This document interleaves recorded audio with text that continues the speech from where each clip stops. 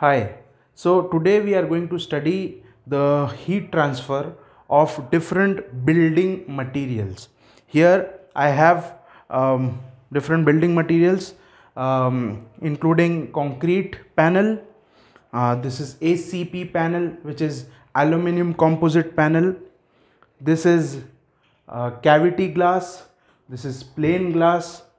This is a ceramic tile, and this is a lowered panel.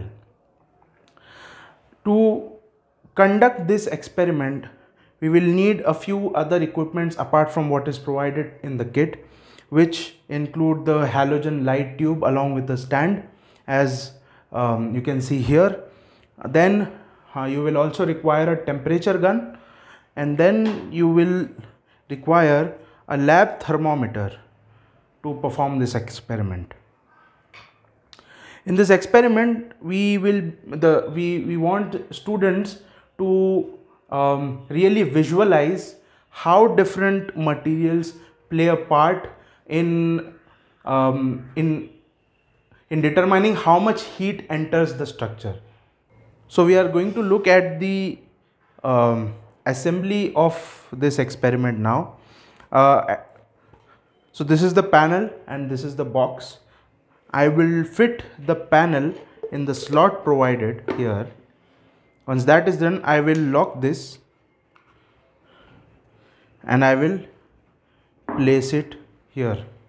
Additionally, I will take the lab thermometer and it goes inside this. To start this experiment, I will first note down the ambient temperature conditions of this room. Currently it's showing me as 24 degrees Celsius. Here I have a table prepared which you can see here, and the first reading here I'll note it down. Now I also have a timer with me, which I'll be using once I start this experiment. I am going to perform this experiment for 5 minutes, and for that I will have timer here. So to start the experiment, I will simultaneously start the timer and the halogen tube that we have.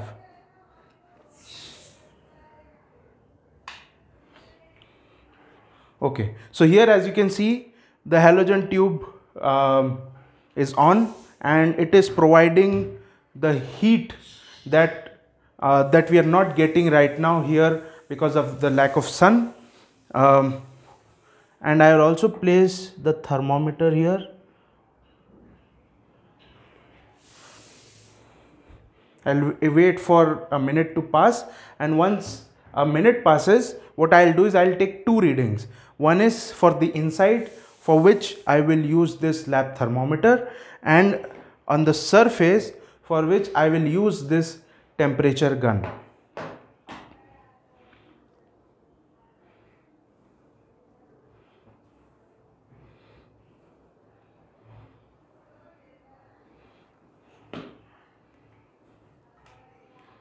So it's 1 minute.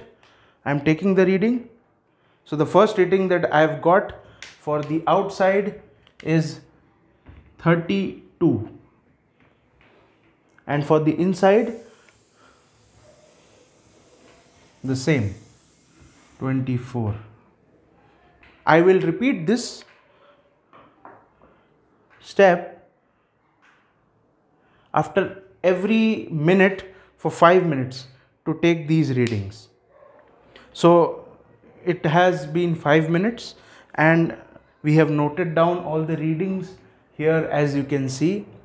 Once this panel is done, this material is done, what I will do is I will change the material and repeat the same experiment, the same procedure steps for each panel, and note down these values. Once I have these values, I will compare these values to check which of the materials give me the best heat resisting properties, and that is going to be my preferred material for the building.